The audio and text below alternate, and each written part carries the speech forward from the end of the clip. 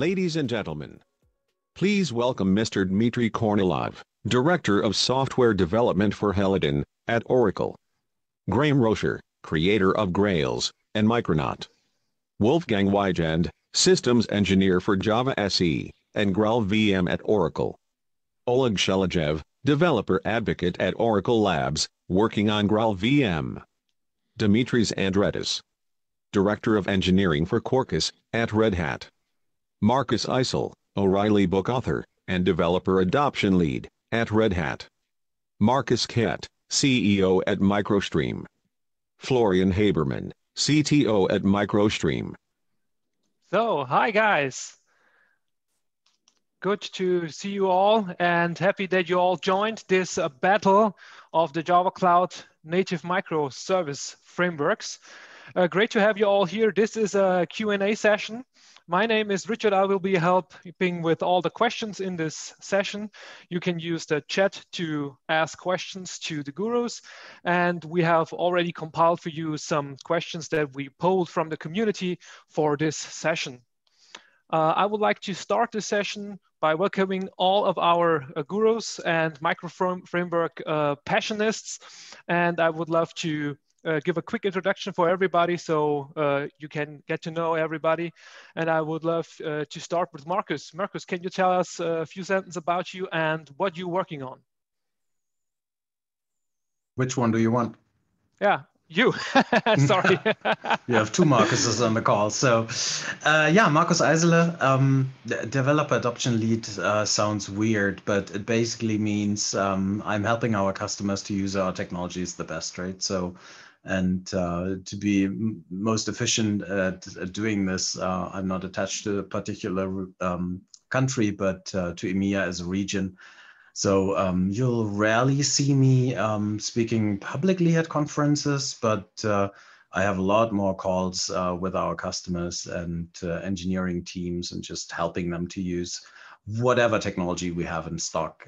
So Quarkus is a big part of that lately, but also OpenShift, especially the developer side of it, not only how to run it or install it, right? So my background is software development since I don't even know, like, don't tell anybody. I think it's 18 years by now. Okay, great. Thank you, Markus, for the introduction. I'll go by the tiles on my screen. So Wolfgang, you're next up. Yeah, hello, Wolfgang Weigend. I'm here based in Germany, part of the worldwide Java and Graal team, and working with the community, developer community, and of course, onboarding enterprise customers with the GraalVM. Yeah, I'm started a long time ago. And yeah, on that road trip, I started with Java at Sun Microsystems and joined BA and so on. So did 3 decades of application development in several ways. Thank you, Wolfgang. Dimitris, you're on the next one. All right, so that's me. I'm Dimitris Andreadis. I've spent a lot of time working on the JBoss application server project, running the team Wildfly, JBoss EAP, about 15 years. And the past 2 years, I'm responsible for a few cloud native projects in Red Hat, which includes Vertex, Thorntail, some work on Spring Boot, and of course the Quarkus team. So that's what I do. Thank you. The next Markus is up. Hello, everyone. My name is Markus Kett. I'm the CEO of MicroStream. And yeah, I come from Germany, from Bavaria, Regensburg. Yeah, I work with Java since almost 20 years now. And together with Florian, we have worked on 2 Java ADIs and migrated the last IDE to Eclipse. And we worked maybe 5 or 6 years on improving the JBoss Hibernate tools, making it more simple and convenient to build database applications with Java, to bring the 4GL developers to Java. This was our first idea. Yeah, since maybe 6 years now, we are working on MicroStream, which is a framework, a persistence framework for storing object graphs and loading object graphs dynamically. This is our new project. We are still contributor to the RapidClips project, is free, and the framework is open source. And now with MicroStream, we go open source. Yeah, and I'm looking for a great discussion, and yeah, it's great to be here in this session. Thank you. Florian, you're next up. Yeah, I'm Florian. I'm in software development for 20 years or so, like forever. Markus said it pretty much all. We've been working on MicroStream since a few years now, and it's market ready. It's a stable thing, and now the next exciting step is ahead of us. We're going open source, and I'm looking forward to work with the community. Yeah. Thank you, Florian. Dimitri, what about you? Hey, so thanks a lot. Thanks for inviting me there. Dmitry Kornilov. I'm from Oracle. I'm based in Prague, Czech Republic. I'm a Helidon project lead. I'm also work with Jakarta. I'm in PMC. I'm in specification committee. I'm also leading some specifications there. I also have a long development background since ages. Since I remember Java version 1, let's put it this way. Right? That's it. Thank you, Dimitri. And last but not least, Oleg, what about you?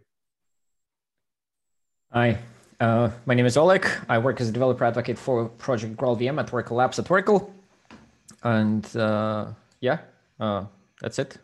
My experience, I was a developer before, and then I kind of migrated towards marketing more and more. And now I don't get to maintain the programs that I write. I just write them and ship them. And that's it.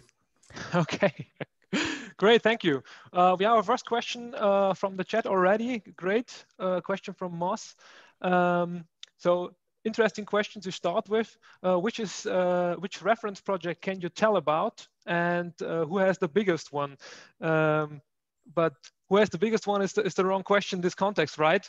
Who is the smallest? Is that the question? So I see two dimensions here. Is a big one, the dimension how big is what you ship, or how big is the deployment that you do, or more, I guess it's focused on how big is the project in terms of impact or nodes or something like that. Who has a story to share about that? Nobody is talking about references. I mean, you know that. Nobody is allowed to do that. But we have a little unfair advantage because we've invested quite some time to publish user stories on the Quarkus blog, and I've pasted the link in the chat window so everybody can go and look and see for themselves. I could share something that we just recently did with a very selected set of partners. We ran something that we called the Quarkus IoT Hackathon. And basically, yeah, you can imagine. So IoT devices, like small thingies attached to all kinds of weather, or like sensors, geographical sensors and stuff. And the task was to implement a really small probing application that sends back data to a centralized server. And the challenge here obviously is to keep image sizes insanely small, be able to like push Quarkus native images, GraalVM native images, Jesus, that's going to kill me on some point, you know what I mean, to the IoT devices, right? So, and that was obviously a challenge, because you can like design these images to be literally any size you want, and you need to have a certain idea about what you're doing. And that was a fun project to do. If I remember correctly, we're definitely going to run this again, and I hope it's not only going to be a selected number of partners, but more. So I'll promise to tweet about it. So follow me all. Okay, good. Dimitris also posted another link in the chat. You can check this out for this question. So I hope this is a good answer. Do any of the other guys have an answer to that question? Or do any of the other guys want to share a little bit about that?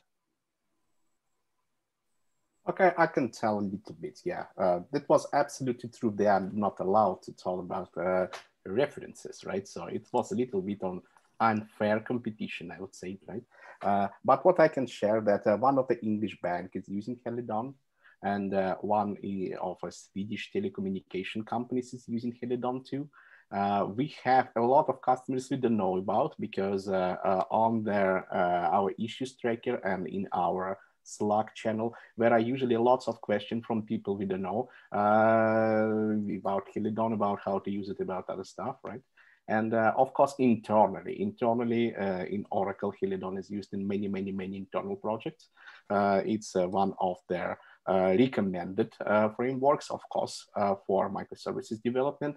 And as I said, many teams are evaluating Helidon. We don't have a strict rule actually that they have to, right? But a lot of them evaluating Helidon, and some really big projects are now choosing Helidon as the framework of their choice. Okay, thank you, Dmitry. I have a follow-up question for you. You were talking about Helidon, and there seems to be two versions of Helidon. And I've got a question about that. Can you briefly explain what the goal is for the two versions of Helidon? Right, okay. So we call it flavors, right? So basically, we have a micro profile implementation, which is possibly customers should use, right? It's easy to program it. It's a familiar experience. It's basically the same experience as Spring Boot has, as Jakarta. Quarkus has the same experience, right? Micronaut is similar experience, so annotations, dependency injection, this kind of stuff. To make it fast, we created a reactive micro framework, and this is another flavor of Helidon.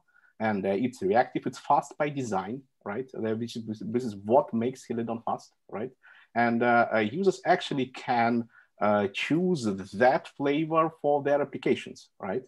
So not program in microprofile, but program in a pure Helidon SE. It's quite fun to do, right? So I would say that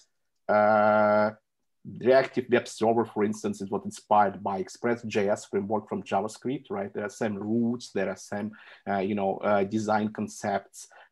We use lambdas, we use Flow API, we use other modern stuff, right? And developers have full control there, right? So there is nothing like, magic provided by the framework. Like framework does something you don't know what, right? In Helidon SE, you have to program it yourself. It can be a little bit of disadvantage because you need to write more code, right? But the result is impressive. So it's fast, it's small, and so on, right? So two different flavors. Thank you, and according to the numbers I have, right? So actually about 60% of users, they do prefer micro profile, right? And about 40%, they choose Helidon SE. Do you have numbers on how much of the Helidon users are from Oracle and how much from outside compared to the microprofile users? I don't have these numbers, unfortunately. Okay, no problem. Another question for all frameworks is about Kotlin support. Because you told about reactive stuff that you optimized Helidon for in this different flavor, and how do all the projects support Kotlin, and is it a first-class citizen for your microservice frameworks? Maybe Oleg can tell something about that. I cannot tell anything about Kotlin support in particular frameworks. I think Kotlin is a JVM language, so all frameworks should be kind of sort of compatible, right? Because, well, you just write your Java application, which is like your framework is typically written in Java, right? At least all of dimensions. And then you write your Kotlin stuff on top of that. And I heard that Kotlin Java interop is absolutely superb. Can't vouch for that, but allegedly so, right? So the Kotlin support should be sort of reasonable, right? Kotlin definitely works with GraalVM native images. So if you want to achieve like actually the performance profile that you typically want for the microservices, right? Fast startup, lower memory footprint, like precompiled, ready to serve business logic type of performance, right? Flat profile. Then you would like to use native images, right? And then Kotlin should work well for that, right? So the details about how well it integrates with the frameworks, how much like implicit conversions are there for, say, Kotlin coroutines or something, that is where my expertise is not enough, right? I think all of them actually kind of support that, at least to some extent. Okay. Dimitris also posted a link to the chat. You can check this out on Kotlin support. We have one of the questions in the chat that always comes up. So we have a question regarding, I used to be a Spring boot developer and wanting to try out cloud native oriented microservice framework. That's a cool term. And basically the question is, what's different? What should I use? So maybe Dimitris, you can highlight your favorite framework or your recommendation on what to do in this situation. Well, in Quarkus, we offer a Spring API compatibility layer, which on top of Quarkus implements about like, a few important APIs, Spring Web, Spring Data, CAS, security, there are maybe 10. So you can actually do Spring on Quarkus if that is what makes you feel, confident. And you can do other crazy stuff as well, like combine Spring annotations with microprofile, and all this strangely works. We have cases of people that did that. We have cases also that came to Quarkus and they wanted to go more, let's say, native, the more native APIs to Quarkus that will mostly be those around either microprofile, a few Java APIs, or new APIs. But generally speaking, the transition is easy, unless you do something really weird with Spring. People were able to rewrite their applications in a week, and we've seen also this resulting in about 30% less code, which is very nice. And the classical use cases, you do that and your application reduces by about half the memory requirements when you stay in the Java space, and boots like 5 times faster. So there's a good incentive to do that. And the Vodafone story that I put the link there, it was exactly that. They had a case, they had a microservice that was very critical. It was taking 6 seconds to log in a user. So with COVID, the number of users expanded rapidly, and they would, the new instances could not keep up with the load. The Kubernetes would kill them, and then they rewrote it to Quarkus. They brought 6 seconds down to 2, and they were happy with that. So yeah, so it's a valid use case. We've seen it, and yeah, you can do both, bit of Spring Boot, bit of Quarkus. Okay, thank you. So we have one comment that says, does that mean they can all do everything? So let's dive a little bit deeper into the differences. So what about persistence? I see this is something where we have some interesting differences in the frameworks. So maybe Dmitry, you can highlight what you do on Helidon for persistence.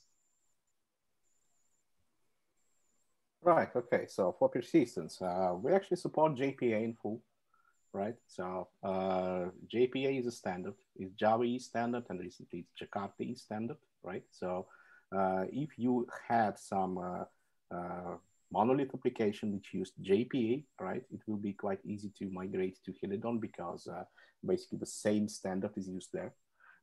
Actually, this is one of, possibly it's our main goal for Helidon is to support standards. We are trying to support standards in full. We support microprofile, the latest version, feeder free. We support some Jakarta components, which fits into the microservices concept, right? So JPA is one of them. We need to access databases, right? So there was a question on the chat about EJB and other stuff there, right? So I don't think that EJB really fits into the microservices concept. So I suggested to use PR or Tommy in this case, right? So if you go to microservices, you really need to use API specification, which is suitable for microservices the most, right? And talking about our reactive APIs, then we do have actually the database solution for that too. It's called Helidon DB client, and it's fully reactive, non-blocking APIs for working with databases. You know, because then you create a reactive application. Database is a little bit of a problem because there are not too many reactive drivers. The situation is getting better now, but it's still, you know. So with DB client, you can use the existing blocking, basically, JDBC drivers, and the framework makes it work in non-blocking way, which is quite convenient, right? I think it's another solution which you may try. Thank you. I like to give the whole EJB and Java EE thingy at least a second thought. So instead of just ignoring people having that kind of need, I think I wanna really highlight that we're talking about two different architecture approaches, right? So if you're really looking for some kind of migration of existing applications, the way to copy code, like from an EJB to a Bojo to some microservice, is technically speaking the wrong approach, unless your application is already cut like in a certain way, meaning some kind of business objects, right? So typical monolithic enterprise Java applications have these technical layers and are not really cut in a kind of a vertical approach. So if you're looking at all these frameworks as a solution to like the next big thing for your existing monolith without any effort, that's probably not going to work in no case. Just to make that like clear. Okay. We have another question here. Is Micronaut part of micro profile specification? Graeme obviously wasn't cleared by Oracle to attend this call. I think they're looking into it, but they're not really, something like that. Yeah. Okay, but not today at least. Yeah. So Micronaut it's well balanced. Okay. I think Micronaut, the last answer I think I saw online at least was that they would love to support it eventually, right? If there is a consensus how to do that well, but I don't think I saw any claims that it implements micro profile. Let's just clarify it a bit. First of all, I pinged Graeme, right? So he's offline. Possibly he will join later, so I don't know what's going on. And about Micronaut and micro profile, the main problem there is CDI, right? So Micronaut can't implement currently CDI in full because it's too much runtime, about runtime orientation of CDI specification, right? And basically there are some efforts now to introduce a new CDI Lite profile to enable ahead of time compilation in CDI, right? So it would be possible in this case to use CDI in the modern microservices frameworks. I think all of the frameworks presented here, including Quarkus, Helidon, and Micronaut. And this discussion is in process now and in progress. It's on CDI mailing list now. And Oracle folks are participating there, Graeme participating there, some Red Hat folks are participating there too. So I have a feeling that we are currently kind of on the same page what we are going to do, but if you have some other thoughts, right, just join the mailing list, take a look, and you know, provide your feedback. Okay, thank you. So coming back to the discussion on what differentiates the framework. So we have a little bit of difference here with CDI and the implementation of microprofile. Also interesting, do any of the projects support MicroStream as a persistence solution as of right now? Well, I checked the MicroStream website, and apparently it works with Quarkus, so maybe the MicroStream people can tell more about it. Maybe Markus, you can answer the question. Yeah, sure. Yeah, there is no integration existing already, of course, because it's not open source yet. So we have announced to open source it. I guess it must be open source to be integrated, but it's brand new. It's not really brand new in the market, so we use it in projects at huge customers since 5 years or so. But we have launched the product or MicroStream as a product last year at Oracle Col1. So it's actually brand new, and yeah, I think it fits perfect together with all these frameworks, because we're persistence engine, and the goal is to store object graphs and loading object graphs super fast, and MicroStream is super lightweight, has no dependencies to anything but JDK, of course. And so I expect it would integrate in every microservice framework. Of course, we have tested already all the frameworks, and we have compiled it as a native image with GraalVM that this works. So I would expect that it works with Quarkus and with all these microservice frameworks. Yeah, actually, we did a little proof of concept with Quarkus and Helidon. There are no problems, as we can see so far. And when we go open source, there should be something available soon.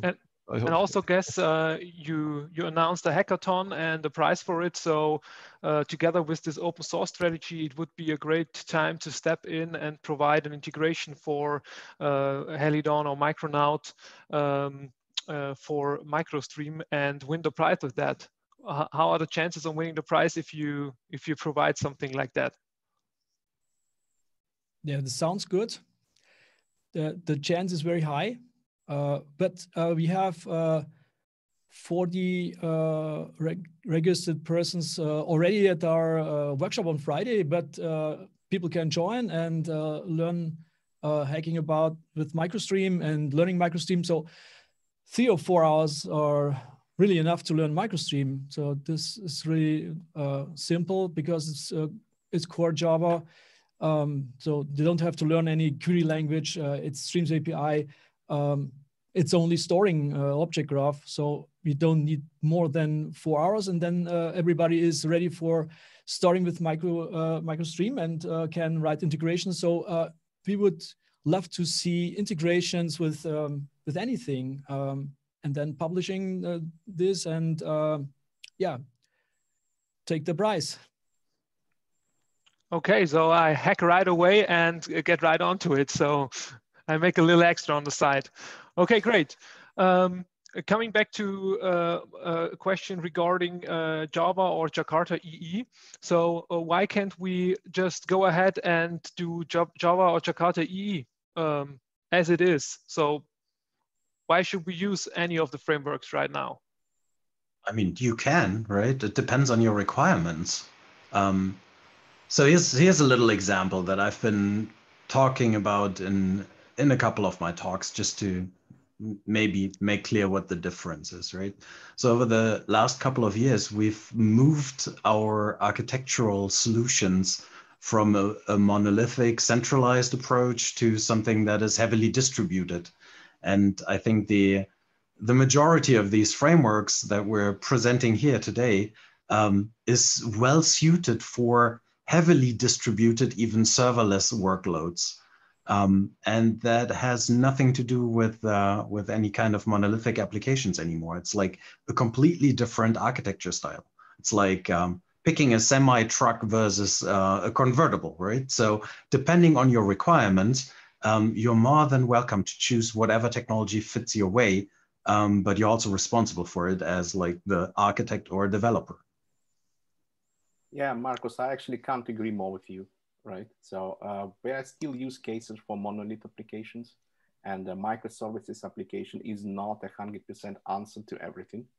right? You need to choose carefully what you choose in actually for your application, right? They can be many requirements, they can be less requirements, and monolith applications are still, I think, a great choice for some kind of applications. If you're working on some back office application which will never be public, which will have like maximum 100 users or even more, right? It doesn't matter. It doesn't need really scaling, or it will need scaling just a little bit, right? You can just create another node in your server cluster, right? It would be okay to use a monolith. It's not a problem, especially if your team has experience with that, right? But if you go to some kind of, public service where you need scalability, you need scalability for individual components, you need to change the scalability depending on some factors like, weekends and, working days or whatever else, then for that solution, possibly monolithic approach won't work well, right? So you really need to think carefully. It's each technology has pros and cons, and it's a trade-offs. Trade-offs. And ultimately, it's driven by functional and mainly non-functional requirements, right? So, I mean, there are a couple of indicators. One indicator that I commonly refer to and get slapped in the face again is batch window sizes. So if you are in insurance, if you only have a batch window of like 1 weekend a year, and no matter what you do, parallelizing your monolith isn't cutting it anymore, maybe you need to look for another, and this is kind of the non-functional requirement. Sure. One example. That's very, very good what you mentioned, Markus and Dmitry. So I saw many large applications in the past 2 decades running on application servers, and it's a disruptive technology approach with the microservice architecture for sure. And you need to afford this by your budget, by your team, by the capability of implementing completely loosely coupled architecture with thousands of microservices. Not all these enterprises, especially in Germany, are willing to go this way. And in the past, they can't go way overnight from existing monolithic approaches. That is more or less a real life. But if they can afford with large investments on smaller teams. We saw these here in logistics and many other areas, but only a small portion of this. And they really need to establish these high-skilled people and pay them well to do this and keeping control. Yeah, it's a lot of effort and still running the existing business where the business people don't care about how this is implemented. And from the architecture developer point of view, it's really necessary to try out new things. And some of them, only a few are now here in Germany, they're using different microservice frameworks. They're trying this for their best fit to their technical requirements. And this is really a high tension approach and a really great way to walk with this new approach. But not the majority did this in the past 10 years, but they all want to be there, and not all are really considering what's the effort to get there. What technology, what people do I need? Do I get these people? Yeah? Which language, smaller devices, whatever. Yeah? All this stuff needs to be embraced in one common architecture, and in lot of separated teams, what you mentioned, Markus, with a decentralized approach. And this is not something you can do overnight. And that's something that some people don't realize, is that the application servers provide the complete environment that you run your application, you know, configuration, security, tracing, logging, blah, blah, you know, everything was there. When you start writing microservices, whether you have 1 or 10 or 100, you still need to have the environment around it set up. You need to have fault tolerance, health checking, distributed logging, tracing. And this is a significant cost that you'll pay even, you know, from the first microservice. So people, you know, they have to realize what are the pros and cons, and, you know, and see if it really makes sense for them. or they can stick to the traditional way. Yeah, that's a common question. Do you just trade all this complexity that are hidden in the application server with small microservices to Kubernetes or OpenShift or whatever cluster? And is this just a shift? So the common developer has a nice way to implement a cool app and has all the nice stats and shifts away all the effort to somebody else who has to take all the blame. What do you say to people that argument in that way? Which is the same as we did with application servers, right? I mean, there is I think Gartner called it inner and outer architecture for microservices. And this is something that, like, I, as an application server developer, this is like pretty much my childhood, right? So this is where I grew up with. And we've been spoiled with transaction handling and even like the fantasy of having something like a two-phase commit, right? Ultimately, there's so many features that we don't realize. Like barely anybody knows what happens to non-used session beans in application servers and how they can actually survive for longer. So yes, you are trading complexity, and depending on how you look at it, you're trading it in for flexibility, right? So you get a lot more complexity, you're embarking on a distributed system, but you can solve problems that were completely unsolvable before. So that's what you get, right? So it's scale, and you have to decide. And this is why I think it's insanely important before even picking a technology to think about for what and when you're picking this technology. Yeah. We have another great question here from the chat. Which feature do you want to implement or adapt from the other frameworks since this is a great feature and you wanted to have it? Is there anything that you can think of? Everybody is pretty satisfied. Maybe this has to do with that the frameworks are very, very similar. Oleg, do you want to, you're unmuted, do you want to come in and comment this? No, it's just, again, I don't represent any frameworks here, right? So, but the question is a little bit loaded, Oliver. Thanks for asking. This is in a true spirit of a battle, right? Like, what would you like to copy from other frameworks? And obviously, nobody will directly tell you that, oh my God, we really wanted that thing, but for the 3 years that we've been developing, we couldn't manage to implement that, right? So no one will open their hearts like that. But I think, I don't know. I know that like one thing where frameworks, maybe I haven't heard any of the represented frameworks here to excel, is something like the actor-based architectures, something where people would use akka and actors and build distributed systems that way. So this is one thing that is that I haven't seen being talked about with either of the frameworks here, right? So I don't know whether this is a feature that anyone wants to have, but it could be cool, right? Markus could have a say about that. Like, he has some history with Lightbend, so he should know about actors, everything, how great they are. Maybe you should put it on the Quarkus roadmap, Markus. How about that? Speaking of roadmap, if anybody is interested, this is the roadmap for the Quarkus project. So if you wanna have a look, in general, I'm gently ignoring Oleg spoke at this point.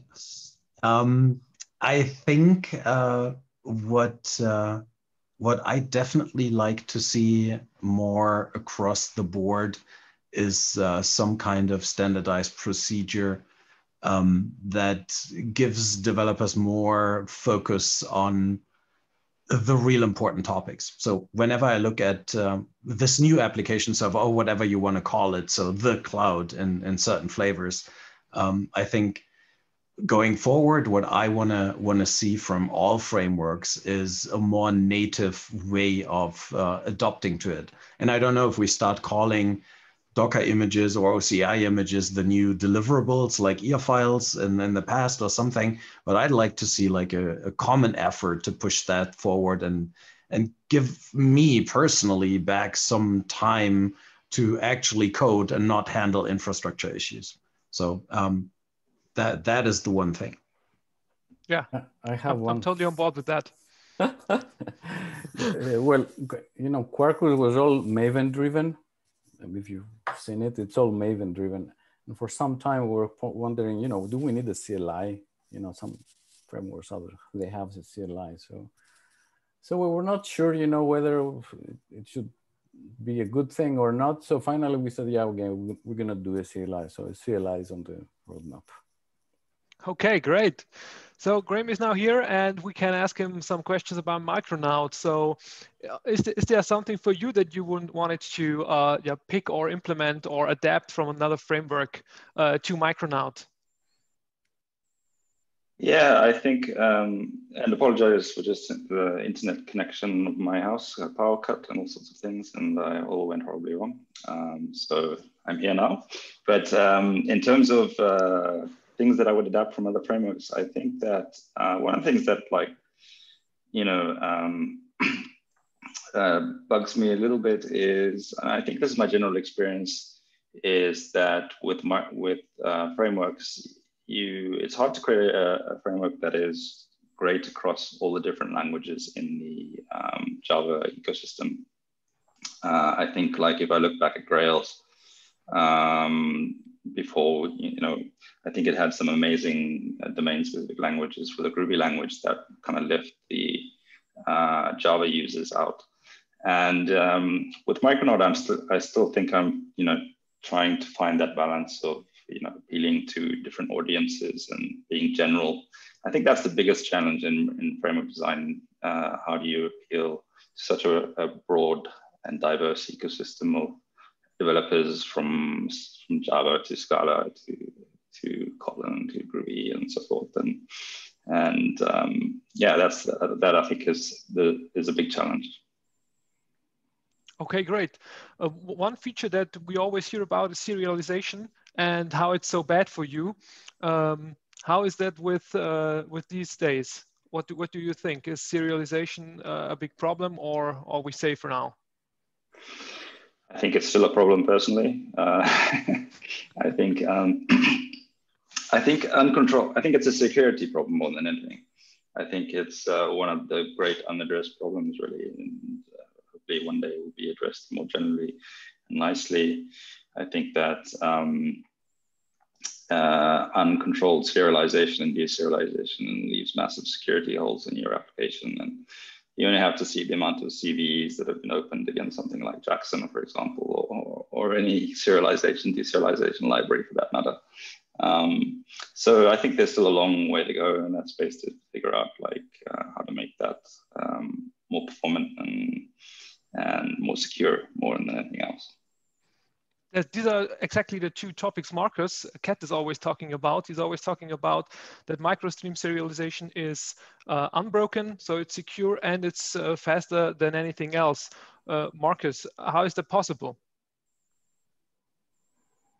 Yeah, maybe Florian can tell more in technical detail, but MicroStream serialization works totally different than the Java serialization, and this was the reason why we were not able, you know, to use the Java serialization for MicroStream, because it's not only unsecure, it's also limited. So we had to write the serialization from the scratch, and we were not able to use any other serialization on the market, because Brian Götz has described this very well in his blog, that most of the serializations out there are based on the Java serialization, so they have the same problem, or they focus on special formats for JSON serialization, for example. And so we were not able to use it. So we wrote a serialization from scratch, fundamentally completely different, gives us the possibility to serialize object graphs and subgraphs, loading subgraphs dynamically. This was one reason, and the other thing was security. So with the MicroStream serialization, it is not possible to execute code automatically by deserialization. This is completely not possible. And this is one of the security leaks in the Java serialization, that it is actually very easily to inject code and to execute code automatically. We have beautiful talks at the Java Code Conference every single year about this topic. And so this problem is not solved. And of course, it's difficult because serialization is everywhere. It's used by almost every framework outside. And so, yeah, we talked to Brian Goetz about this topic more than an hour at our booth last year. But there was a problem. MicroStream was closed source, so no way to use it in the for the JDK or so.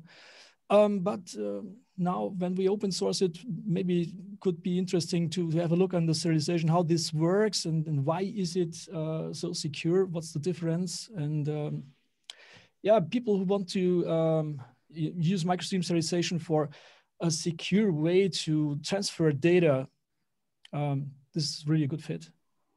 Yeah, so Florian, I also heard that there is, regarding to fault tolerance, what I read here, that Hazelcast, there's a POC for Hazelcast to have a Hazelcast cluster with a MicroStream, where you can have a grid that has fault tolerance, or is this a different topic?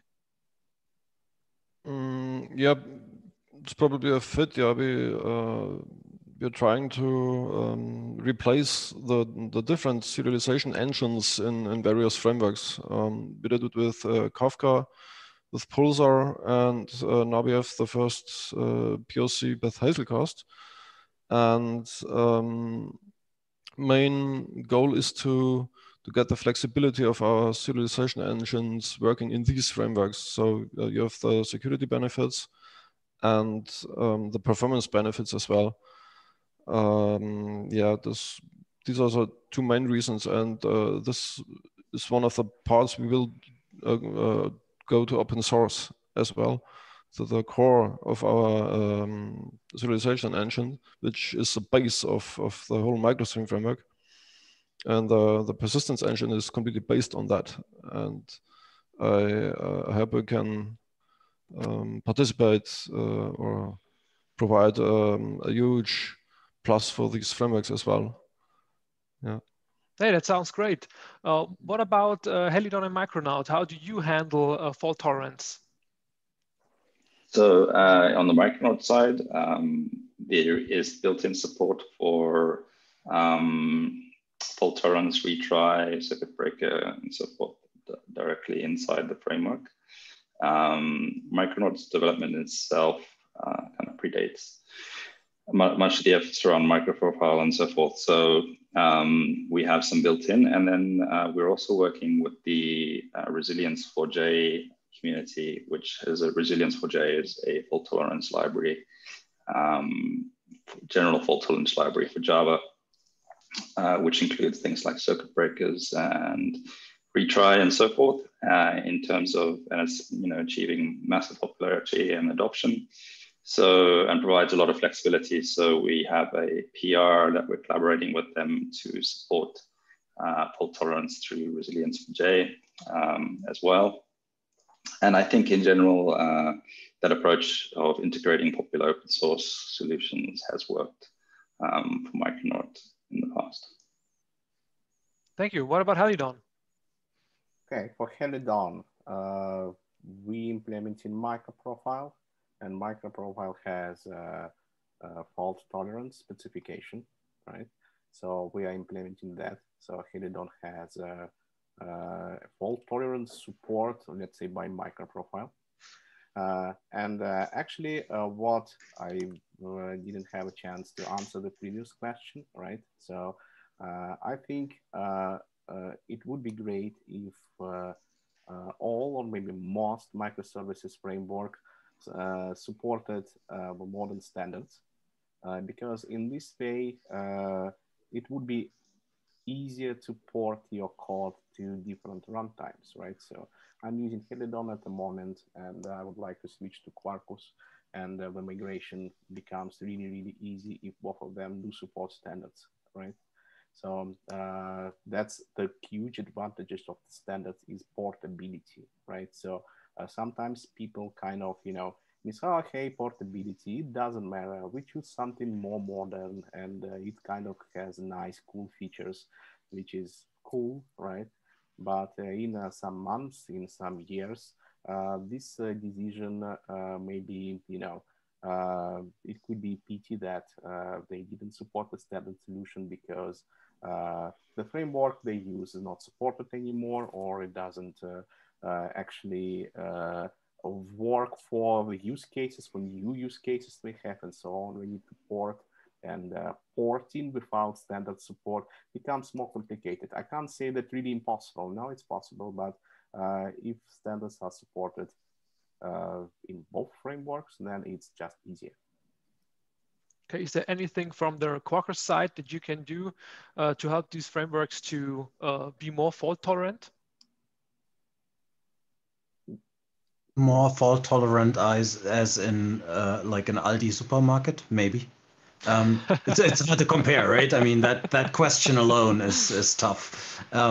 I think we're sticking with what MicroProfile delivers in terms of fault tolerance at that point.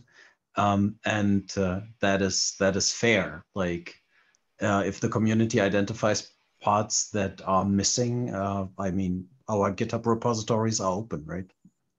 Okay, so what I could imagine on the Quarkus side, or even on the MicroStream side, is providing better startup times and lower memory footprint or higher performance, so that you can handle more traffic with fewer nodes. So maybe you're not so easily overloaded, or if you are, if you have to scale, you can do this faster. So this could prevent a lot of faults there, or backed up queues or something like that.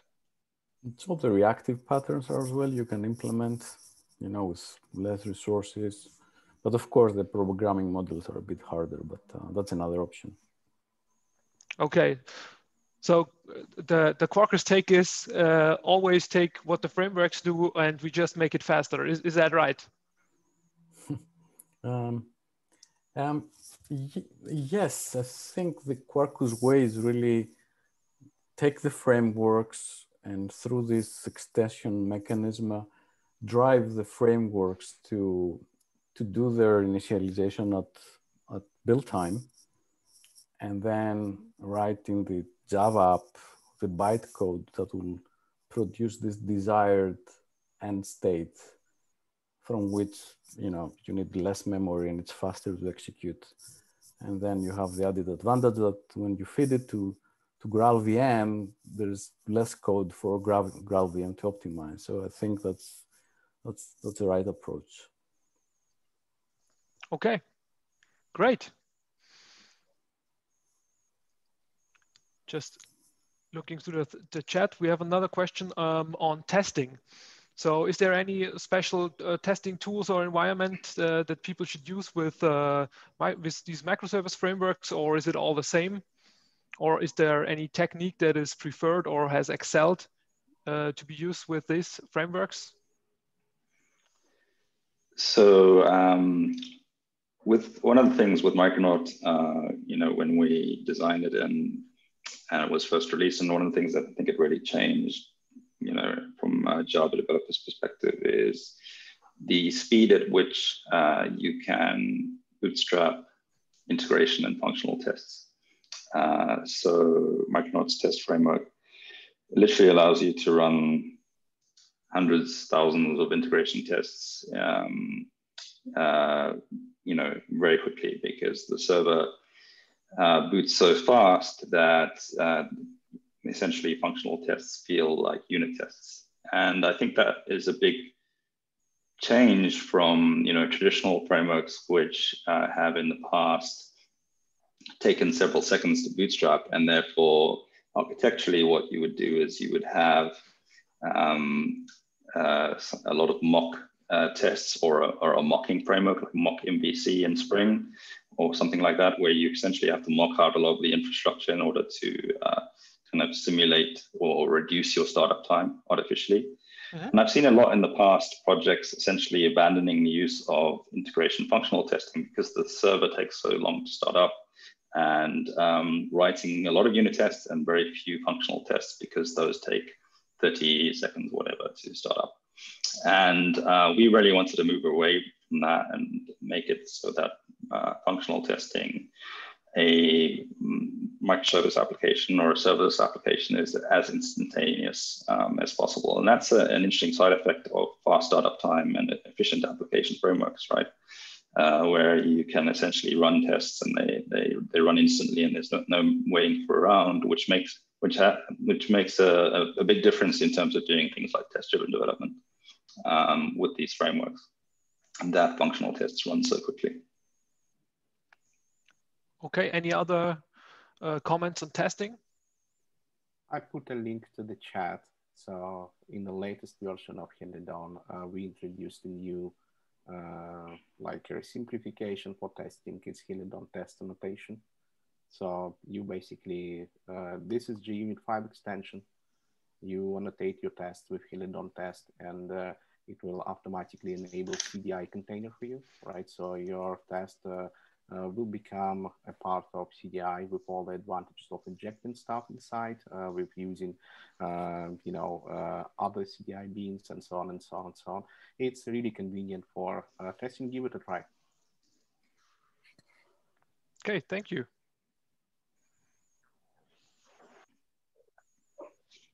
Okay, great. So what we learned so far is that testing is made easier because it's faster. What about MicroStream? How do you perceive this? Is this a good fit to have test data in MicroStream so you can test data-driven applications with more data, or is this something that is not working? Yeah, MicroStream follows the interface first approach in its API design. So pretty much every piece of the framework can be mocked very easily. And since our very quick startup time, you can use test data from MicroStream as well to do quick mockups, to unit testing, functional testing, integration testing, stuff like that. That is pretty much a good fit, yeah. And is there... yeah, you don't have to use external data sources as well, so you can easily run these tests in containers in isolated environments, for example. Yeah. Okay. Is there any best practice? So we heard about testing, but is there any best practice other than shifting the mindset from these monolithic applications more to microservice world? Is there any best practices that you use for coding, or which changed your perspective on the whole thing?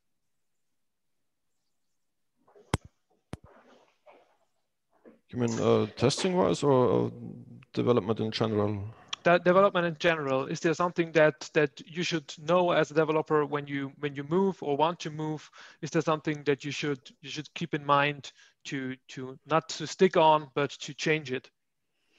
I think one thing that is definitely revolutionized testing in general, and testing of microservice applications, is test containers, which is a project for essentially bootstrapping servers and so forth in Docker.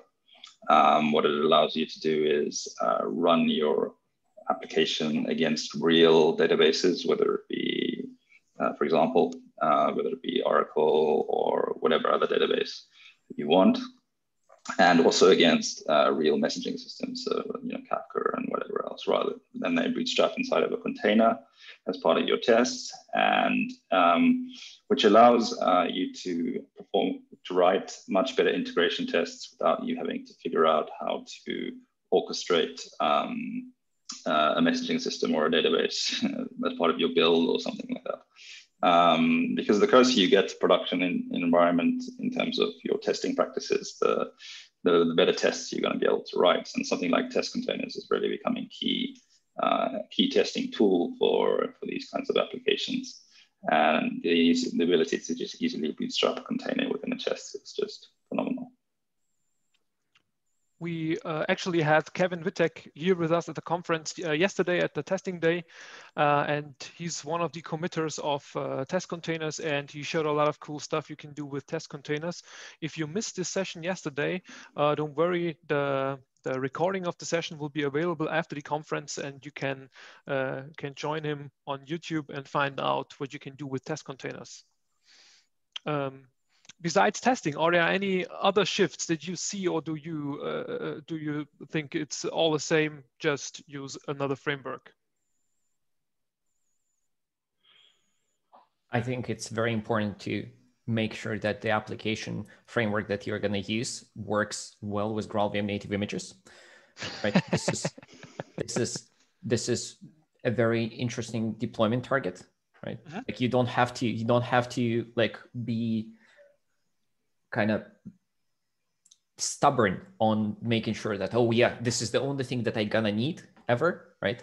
This might not be true, right? It's a tool in the toolbox that you should be aware of, right? But it's a very interesting opportunity, right? And so, yeah. I also think, yeah, it's possible to write applications in a modular enough way where you can essentially take a slice of the application, of the main application, and convert that into a native image and serve that part of the application in a kind of serverless mode, for example, in a serverless context. And I think serverless is an interesting architectural pattern, really, because there are some pretty compelling and interesting like cost-saving benefit when it comes to the serverless billing model. The challenge with Java and serverless has always been the cold start performance, and with something like native image and GraalVM, you can obtain sensational cold start performance.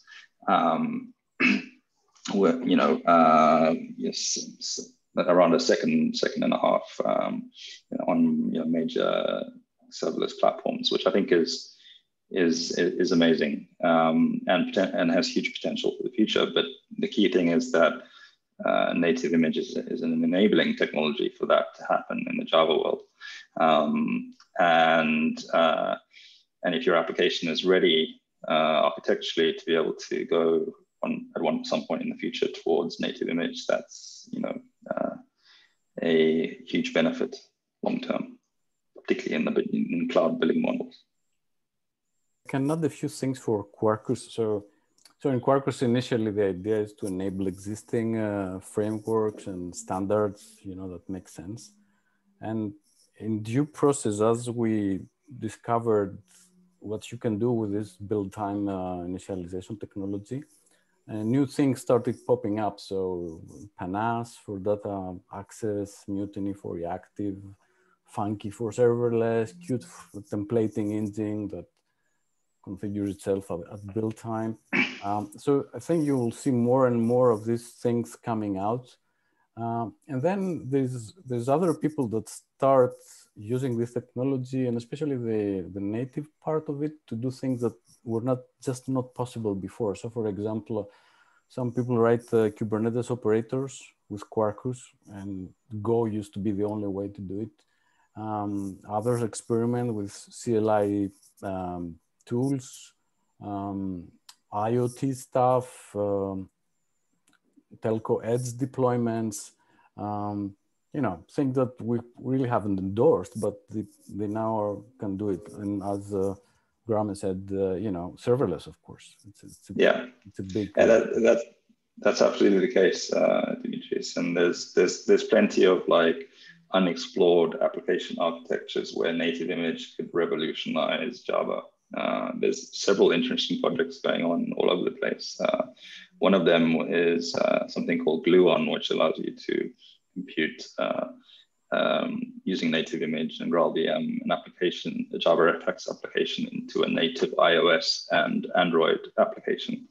And the Gluon guys actually got using Micronaut's dependency injection layer, got that working on iOS, using Micronaut for dependency injection and glue on computer native image that runs on iOS, which is, that's like a few years ago that was unheard of. And that's where GraalVM and native image are, revolutionizing the destinations where Java workloads can be run. That just simply wasn't possible before. There's another good case that just came to my mind. We had a company that were using, Quarkus with GraalVM, and what they did is they were using let's say the Java part, do the usual JSON processing, REST API, stuff, and in the backend they were invoking R and Python scripts to do AI essentially. So they were using the strengths of each language to do their part and merging all those together in the same runtime using GraalVM. Yeah, so I think that that's an often overlooked part of GraalVM, which is and Oleg can probably elaborate more on this, but essentially the truffle language framework and the ability to natively execute Python or R or JavaScript or whatever that other language that is supported by GraalVM is pretty compelling. Yeah, yep. Another often overlooked part of GraalVM is the compiler. Yeah, which you can use as a JIT compiler just for your normal Java process running on hotspot, right? So if you're running like any Java programs, like you could at least evaluate them on GraalVM, because it often shows better results, right? Better results performance-wise, which, as everyone knows here, is money, right? So there is no reason not to try GraalVM just out of the box for just your Java application as a compatible JDK, right? And this is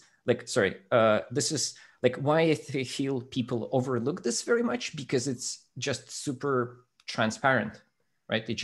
It's so obvious that no one talks about that, how this is something that you should keep in your mind, right? Of course, yeah, it contains a compatible JDK. You can run Java applications on them, right? It has a JIT compiler.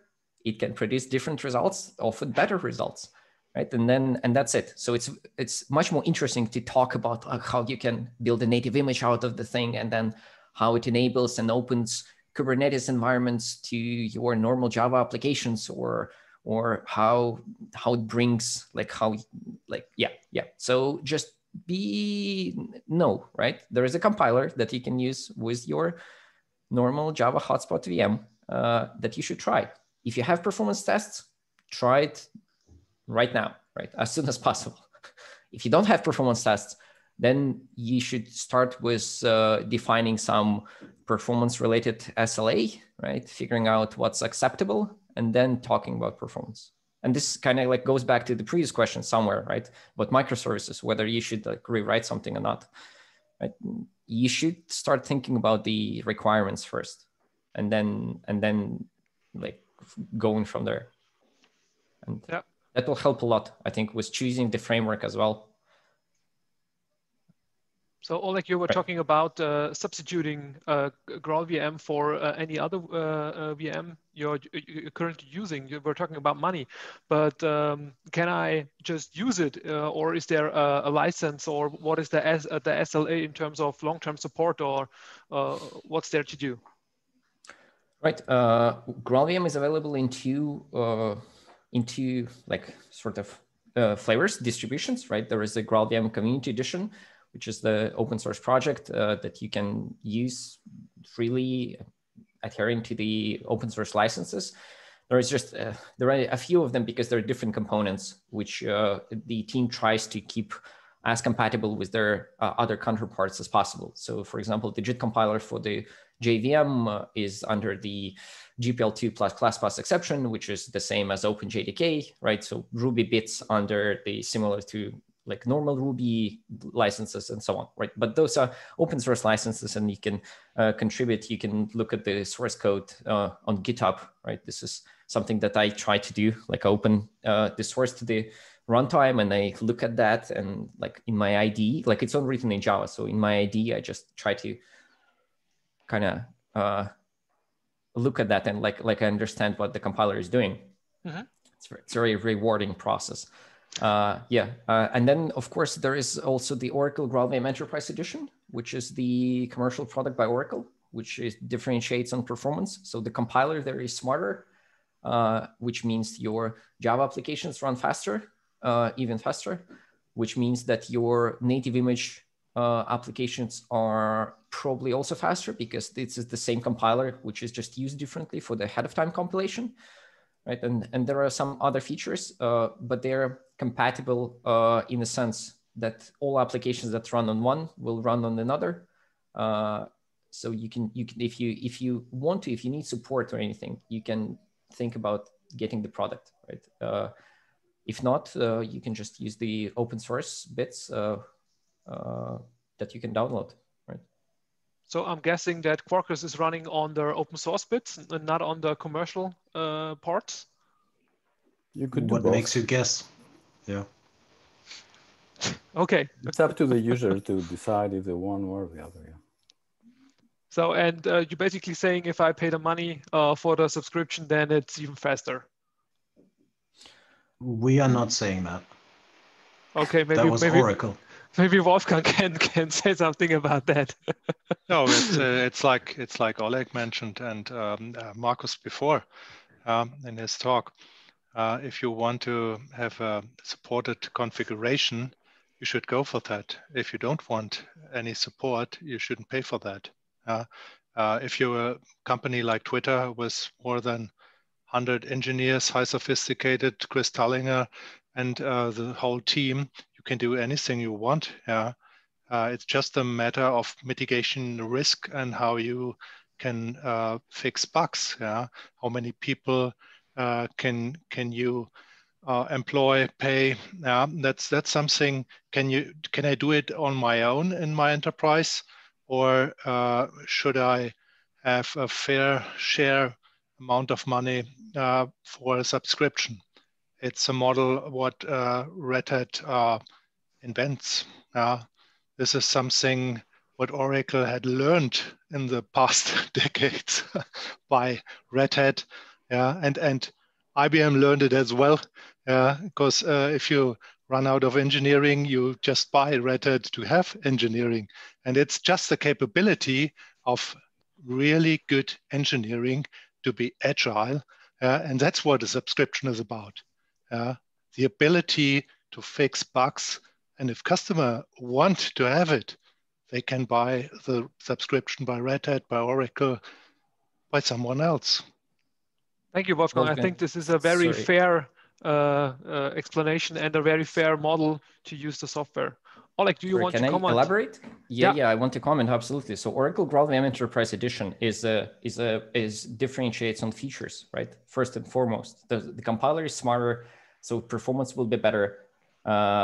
There are some native image features that are currently available only in the Enterprise Edition, right? So for example, you can use a G1 GC, base GC in your native images, giving you a different like memory management profile, which is adaptive, which features on certain heap configurations, smaller pauses, right? So it's not just subscription, as Wolfgang said, right?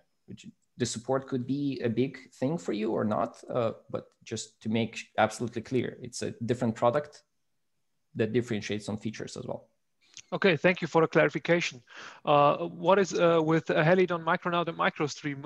What are the support or subscription models there? Oh, we don't have any subscription model. So basically, Helidon is an open source project. Just feel free to use it. Right? We provide community support, so we provide a great support.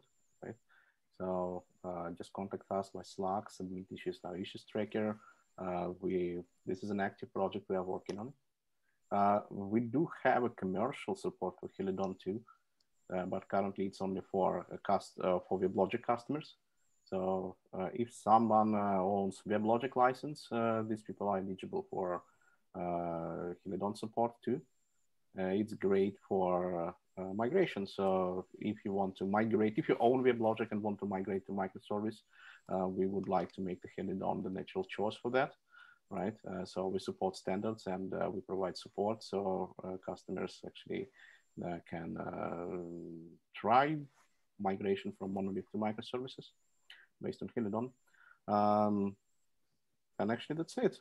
So about GraalVM, yes, Helidon is supporting GraalVM in both flavors. So both Enterprise Edition and Community Edition, and it works fine. No subscriptions needed. So. Okay, great, thank you. What about Micronaut and MicroStream? So on the Micronaut side, again, it's community support right now, although Micronaut is a little bit different because it's developed and supported by multiple different organizations, including Oracle. So there's various ways in which you could look for or obtain support, I imagine. But yeah, primary focus is through open source and community support for Micronaut. And of course, because Micronaut is part of the GraalVM team at Oracle Labs, further integration is likely planned for the future. Okay, cool. What about MicroStream? Yeah, with MicroStream, we provide a community edition, which is completely free for any use case. So no license fees or any subscription for that. And then we, on top of that, we provide an enterprise edition. And yeah, the community edition is super slow and insecure, and the enterprise edition, just kidding. Now, as the community edition supports all important features, it's the only difference is the connectors to the databases. So the community edition supports currently MySQL and SQLite for running MicroStream on Android, and the enterprise edition provides connectors to all the Oracle databases. So if you want to accelerate Oracle queries 1000x, use MicroStream. Yeah, we have already connectors to the other enterprise databases like MSSQL or IBM DB2 and so on. So it's in the pipeline. It's tested already, and for the community edition, we provide support for or connectors for PostgreSQL, all the open source databases like MariaDB, and also the open source, the NoSQL database like MongoDB, Redis, and so on, will be supported by the community edition, which will be then open sourced. And this is the difference. And we do the same as the Oracle guys with Java. So we provide long-term support because actually all the vendors building software based on Java actually are a little bit forced to adapt this model because we have to support always the latest Java version. So you have to adapt the release cycle. So this is the reason why we release every 6 months a new version of MicroStream, and to be able to provide long-term support for the major releases. So it's a really a big effort to do that, and to be able to release interesting versions, really major releases every 6 months. So we have to provide long-term support, and this is the benefit for the users, like Wolfgang mentioned already. So if users want to stay longer on a specific version, then they are willing to pay money for that to get updates and not to be forced to migrate always to the latest version. Then always you have to make new deployments and so on. So many customers don't want to do that. So this is the reason why long-term support is the perfect model, and it's fair. And I guess it's basically the same as Oleg said. You orient on the Java side, and you pick the same model and licenses so that people have it easy if they understand how Java is working and the Java licensing is working, so they can easily pick it up and use it and don't have to figure out a total new system, right? Exactly. Yeah. Yeah, that brings me to the question of release cycles. I know that Quarkus is pushing very fast. You guys are very cutting edge, always bringing new updates. I see it basically every month, right? We're actively holding back. Okay. In the first year, we averaged the release every 9 days. Okay. So, but is this more like a nightly build or No, these no. 9 days releases? No, it was a release. It was a real release, right? Yeah. Okay. Yeah, that's pretty ambitious. So, what about Helidon and Micronaut releases? In what cadence do you release? So we currently do patch releases on Micronaut every couple of weeks. So that's like currently it's 2.1.2. The next one will be 2.1.3, 2.1.4, and in July, on the 1st of July, we released Micronaut 2, which was a new major release. So that had a longer gestation period. But since then, we have been switching around, so that now, following the release of 2.1, which came out the end of October, we're switching to every 6 weeks there will be a release. So it will be Micronaut 2.2, Micronaut 2.3, Micronaut 2.4, etc. every 6 weeks. And that's our current release, kind of apart from a patch release every 2 weeks. Okay, Helidon, we usually have one major release per year, right? So we had two Helidon 2.0 released this year. Previous year we had 1.0, right? And we are planning 3.0 sometimes next year. I don't know when, right? And we are quite agile with releases. So we currently don't have the schedule that we release every X weeks. So we release when release is ready. And it can be in 1 week, if we have some critical bugs or security holes to fix, right? Or it can be next month if we have some new features prepared and bug fixes. So it really depends. But we are released quite often. So if you check our GitHub page, releases section, you can see that usually we release, once per month, something like that. Once per 2 months, possibly, if it's vacation time, summer, whatever, right? So anyway, it's kind of. Okay, so we can clearly see that it's very different from what Jakarta EE does. And we had a mention in the chat that Ivar Grimstad, which is also on the conference, I guess tomorrow, he can explain in detail how Jakarta EE releases are set up and how long it takes to actually do them and move the standard forward. Okay, we have another interesting question from the chat. Markus, you showed a demo earlier today about database queries with MicroStream, and the asker wants to know, was this native image on GraalVM, or how was this set up, and how does it work?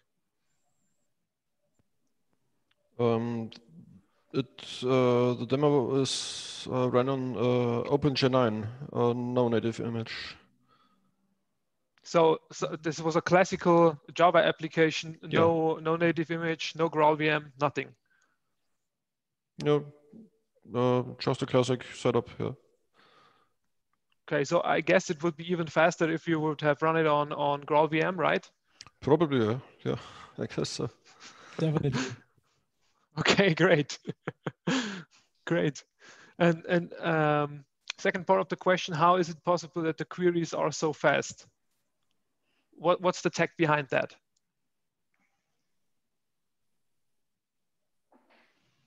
Yeah, MicroStream works totally different than other persistence frameworks like Hibernate. With MicroStream, we load the objects into memory and update the object graph in the memory. And then we create the object graph in memory with Streams API. And you can build whatever you want. You can build really inconvenient and trash object model, and and you can pump gigabytes of data into the RAM, it will be even faster than any JPA query can be, because it's the power of the JVM. It's it's only core Java, and we do nothing magic here. Only query the object graph with Streams API, and this is super fast, and we can use the parallel streams to accelerate it, it's when we have problems with big memory sizes, this was the reason why Florian has chosen the OpenJ9, which this was, in our experience, was very effective, and with big memory sizes, low memory footprint, and it's an Eclipse project. It works very well, and we choose the OpenJ9 for this demo, but you can also choose the hotspot, but definitely when you use GraalVM. So we have performance tests already that proves that the GraalVM it's even much faster. So, and this is the main reason, and we don't have to send selects all the time to a database, and then you always have the network connection and the latencies. So with MicroStream, you reduce your network connections.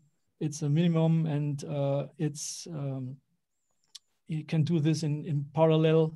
So the more cores your hardware supports, the faster will the input-output process be, and the rest actually is core Java, and core.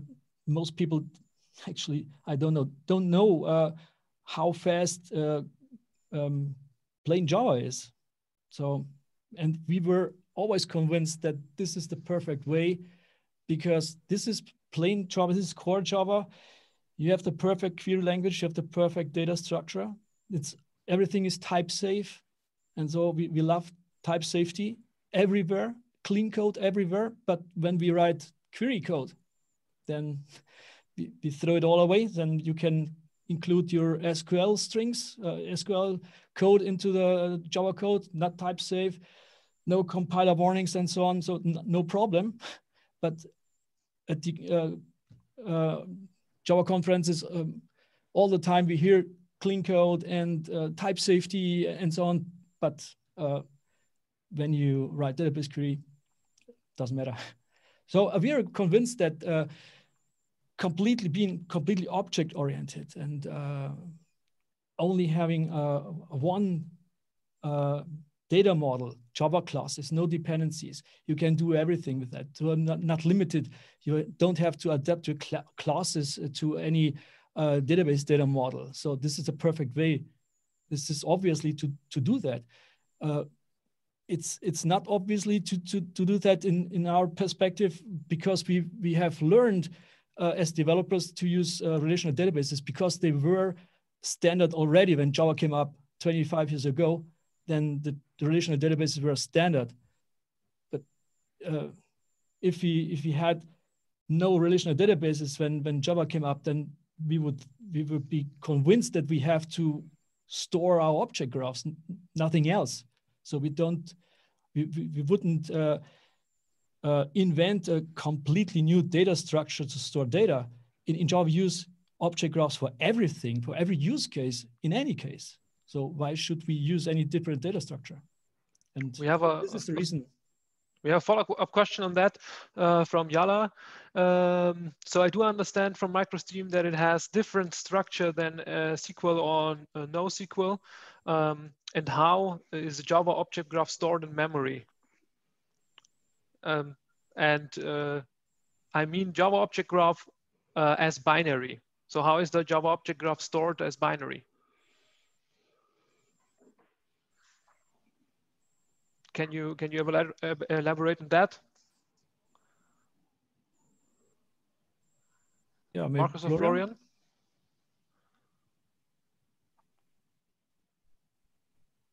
Florian, we can't hear you. I think you're muted. Oh, okay, sorry. Ah, okay.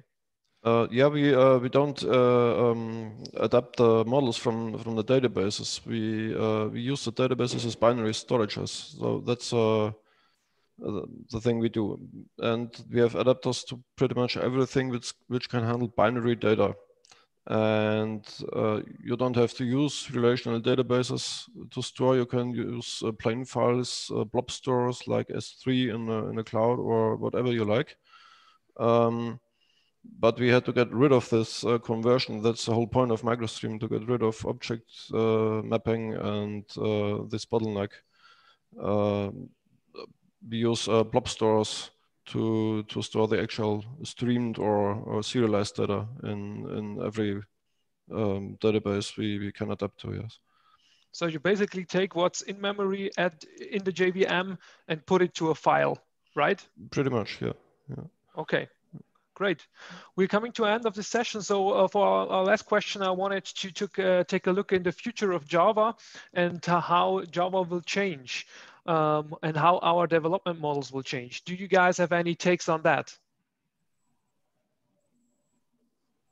No, it's not a secret that the GraalVM is evolving the whole Java ecosystem. Even it's outside, if you so call the Oracle Labs, but on the other way, it's inside with the Java team.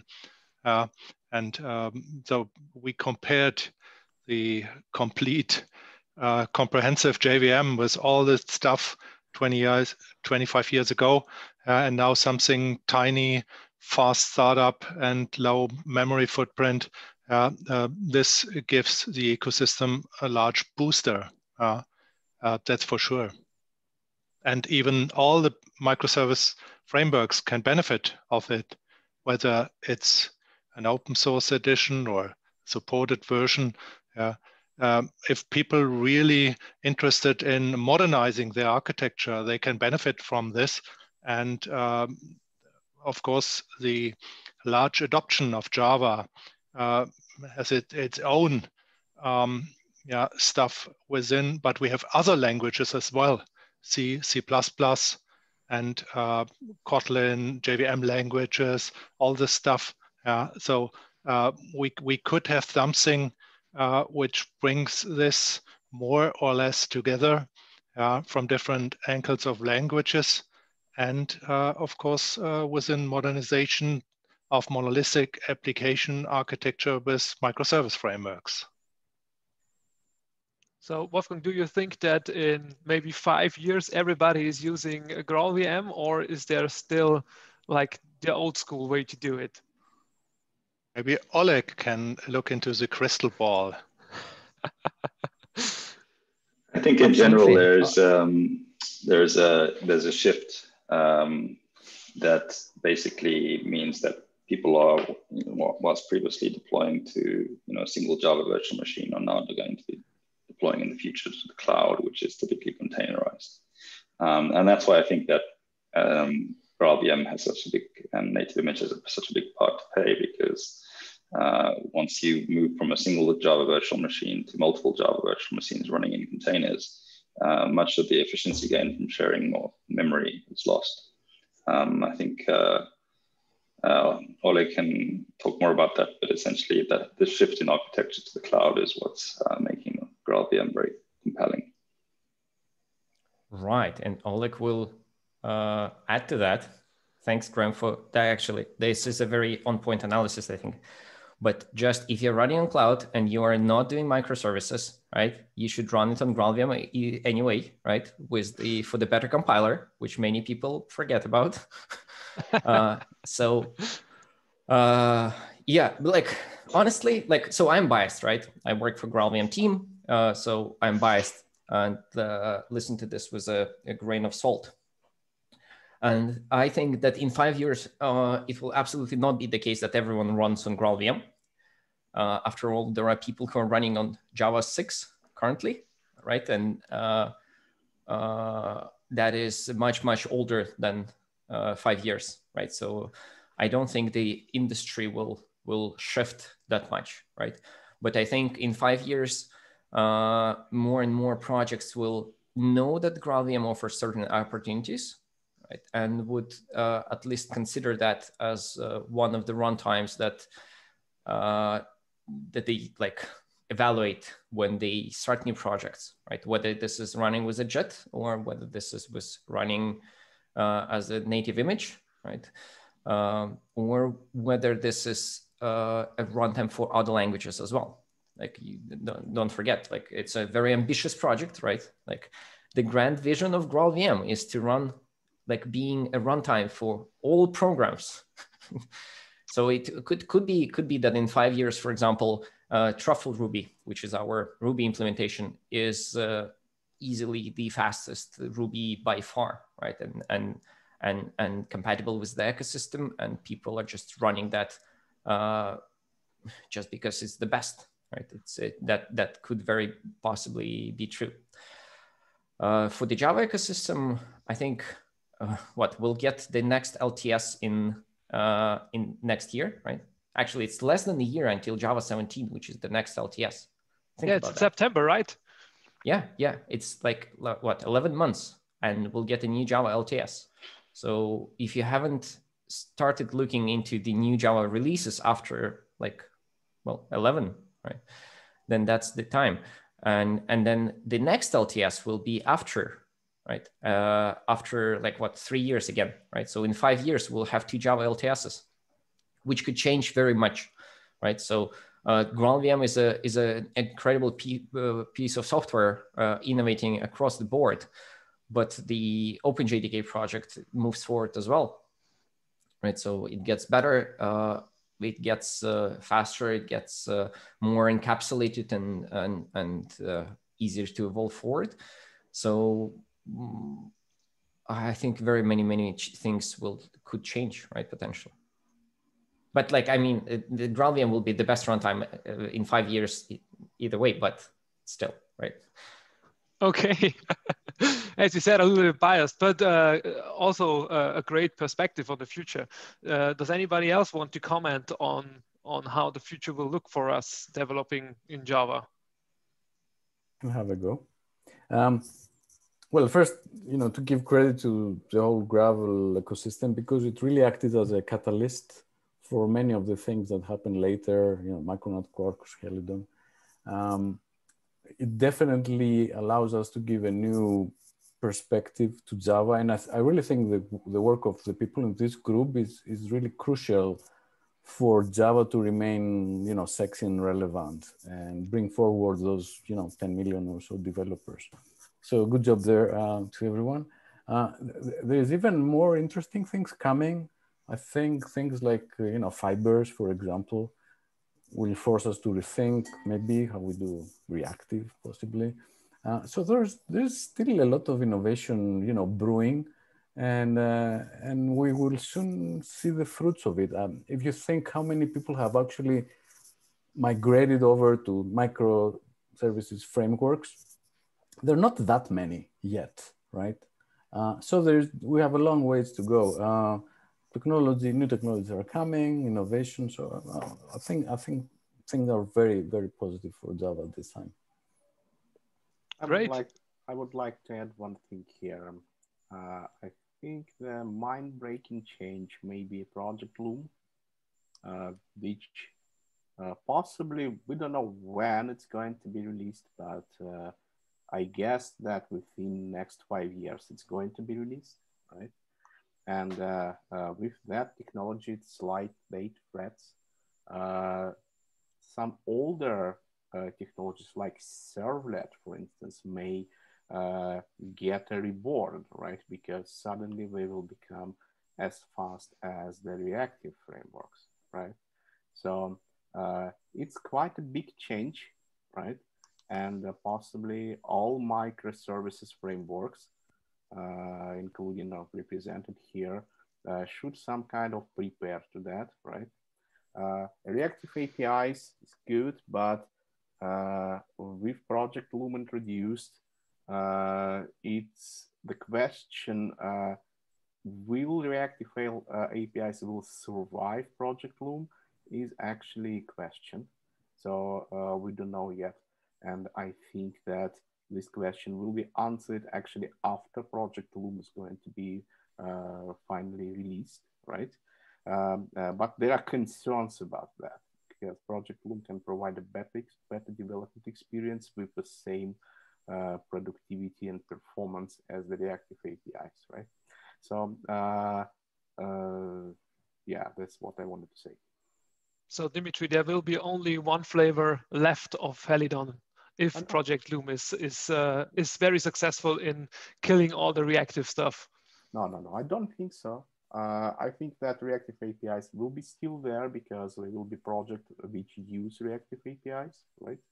And we don't know the numbers yet, right? Because it would be nice to have a nice comparison how performant are reactive APIs versus Project Loom.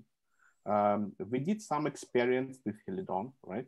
And what I must say that Project Loom is great, right? So it's really fast and it's very promising, right? But our reactive APIs are still very good, right?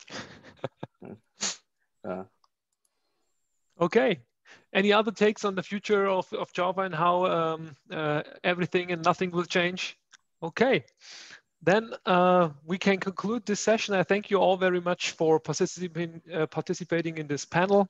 It was fun talking to you. Thank you for the questions. I wish you a good day and have fun at the rest of JCON. Thank you very much, everybody.